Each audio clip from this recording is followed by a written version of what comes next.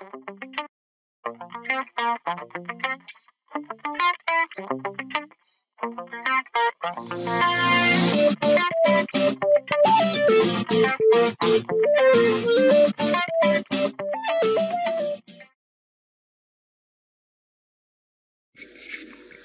guys, this is a tutorial on how to install Bordercraft, or what it's called, something.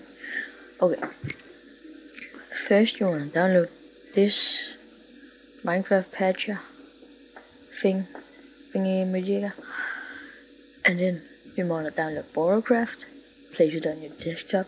You don't need to do it, but I do it. And then just press browse Bordercraft and then patch, yep,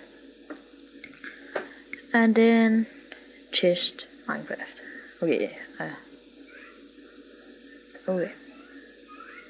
you can actually just look, close that. Then I already made a world. This is how it looks. Pretty great actually. I think I'll take the links in the description. If I don't, sorry, just because I'm lazy or something.